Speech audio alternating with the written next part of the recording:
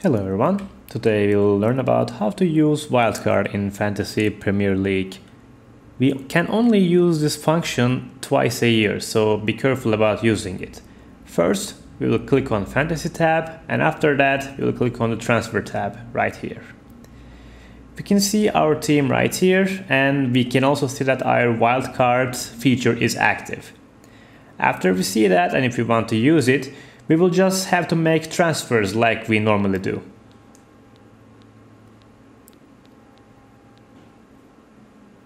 We have completed the transfers, and now we will go to the next page by clicking the next button. As you can see, my 8 points will reduce in order to do the transfers. But if I activate my wildcard, my points will stay the same. You can use the wildcard to change all of your team and get no point penalty at the end of the result.